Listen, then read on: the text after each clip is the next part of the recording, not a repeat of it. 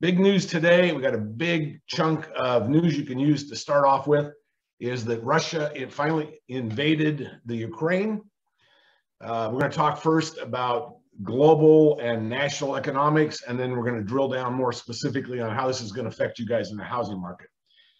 First of all, this is a full-blown war. They're expecting this thing could be the biggest conflict since the Second World War, and I'm not sure what role we're having in it, but we're evidently, as we speak here tonight, sending several thousand troops over there to defend Ukraine.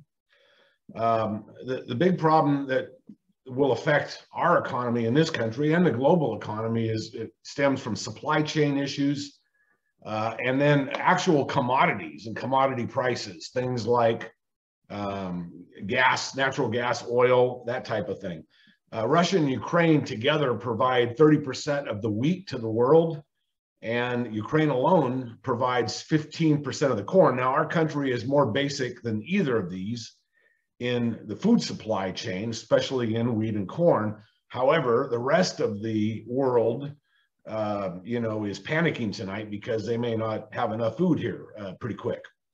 Also, Ukraine is a significant producer of other foodstuffs like barley, vegetable oil, and things like that. But the biggest thing is they produce a huge amount of nitrogen, or it's called ammonia.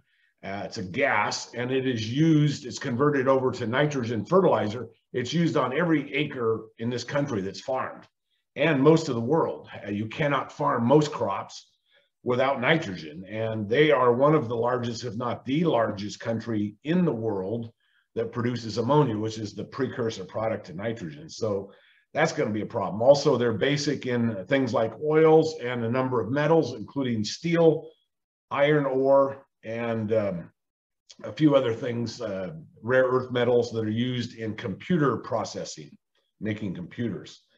All of these things are, up in the air. Obviously, if countries in the middle of war, we're not going to see them going out and mining products and shipping them around the country. Also, we've had this economic issue because of COVID, where we've talked about this for the last year and a half, where we couldn't get boats offloaded. Getting stuff shipped from the Orient to here has been slow, arduous, because we can't get things unloaded at our ports. Because of lack of manpower, and then, just a whole bunch of things, trucking issues, so on and so forth. So the workaround has been, for a lot of the big companies, and especially auto companies, you've seen these auto lots around the country empty of vehicles, new vehicles, for the last year or so.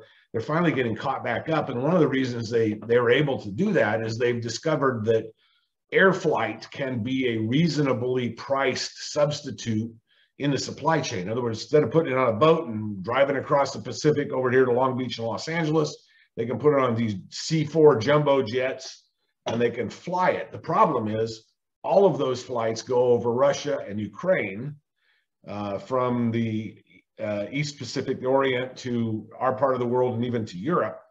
And those are now no-fly zones as of today. So that's going to hurt that stuff as well. In terms of our economy, what's happened today, stock market took a big dive, then came back up at the end, and the futures have taken a horrible dive for tomorrow.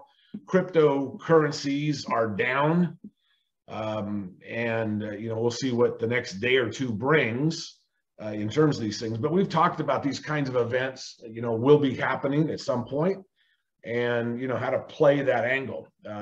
As a practical matter, this has caused interest rates to drop in the mortgage market for our country, just in the last, and they priced this in, but in the last week or so, for the first time in probably 16 weeks, we've seen mortgage rates go from about 3.92% down to about 3.8%. And that's on the verge of what the Fed wants to do, which is start raising interest rates next month, which is basically next week.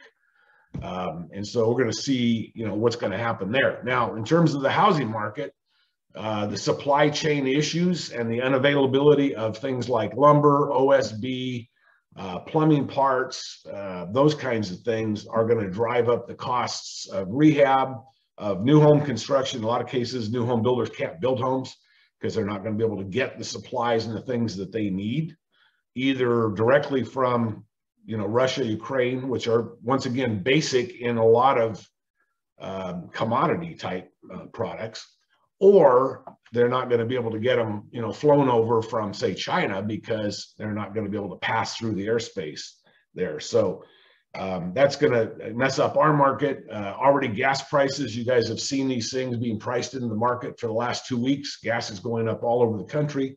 Here in California, it's not unusual to see $5 plus per gallon at the pump.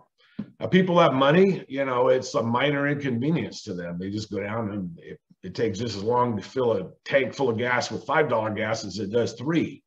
But a lot of people can't afford that in a lot of the country, and a lot of California, frankly.